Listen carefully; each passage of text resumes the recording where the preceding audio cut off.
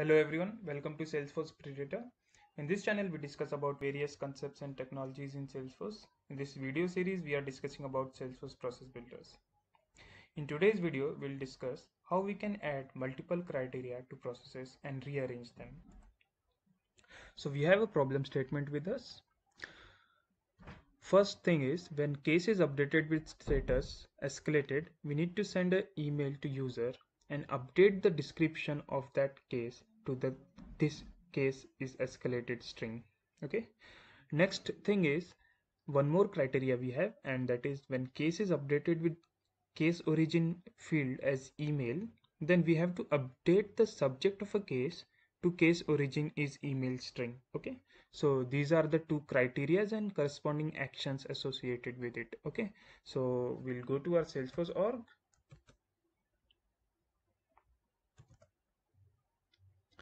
and we already had a process created in our previous video where we added two actions for single criteria. I'll just explain you. So this process is created on case object, and we have selected when a record is created or edited option to start the process. In the criteria, we have specified if the status of case is escalated, then we have to execute these two actions. First is send an email alert to a user, and second is update the description field of that particular case to this string. This case is escalated. Now we have one more criteria, and that is if the origin of a case is email, then we have to change the subject of that particular case to case origin is email. Okay, so we have one more criteria. Now what we'll do is we'll go to this add criteria option, and we'll create one more criteria and create a corresponding action to that criteria. Okay, so first of all, what we have to do, we have to clone this process because this is an existing process which is activated already. So we'll just create a new version of this process, click on save so that we can make changes to this process, and then we'll click on add criteria. Okay, and the criteria name is case origin is email. Okay, we'll keep the conditions are met checked, and in the conditions we'll specify origin field of case, and we'll just check null value, and again we'll specify origin,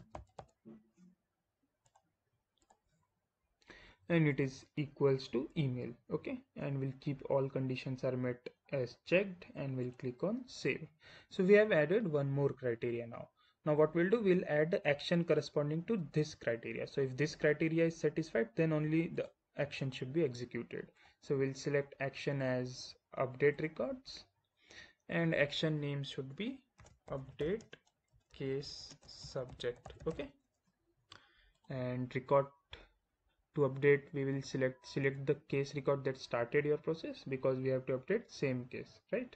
So I'll click on choose, and here I'll specify subject field. Okay, so subject string value, and it should be the case origin is email. Okay, so I'll just save this action.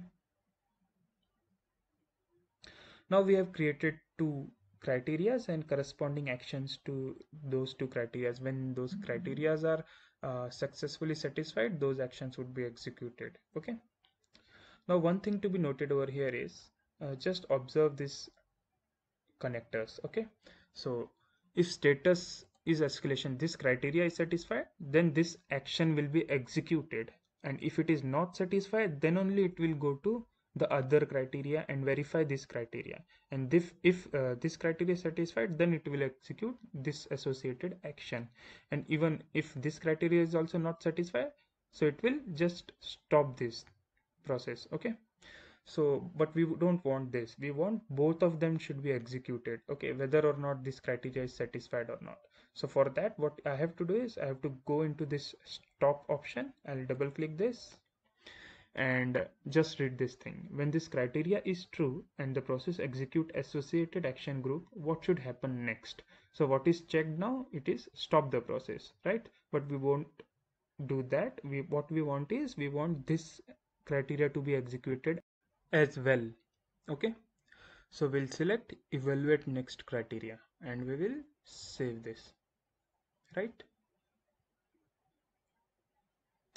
So when this action associated with this criteria is executed, it will evaluate the next criteria, and once this criteria and its actions are executed, it will stop this process. Okay, so we'll just activate this. Now we'll just update a case record and verify whether both of these criterias are satisfied and their associated actions are getting executed or not. Okay, so we'll just go to a case record, open a case record. Yeah, so status is new and case origin is phone at the moment. So what we will do, we'll specify status as escalated and we'll specify case origin as email. Okay, now notice the subject field, notice the description field, and we'll also verify whether we are receiving an email alert or not. Okay, so I'll just click on save.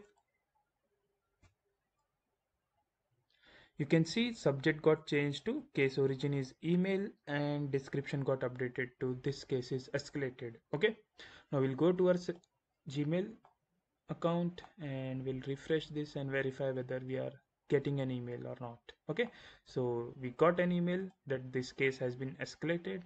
You can verify the case number here, it is 1035, and this one is also having 1035 at the end, right? So this is how you can add multiple criteria nodes in a process builder, and you can execute associated actions with those nodes. Okay, now one more thing is there. So let's say if you want to order these criteria and their actions execution, right? So that also you can do in process builder.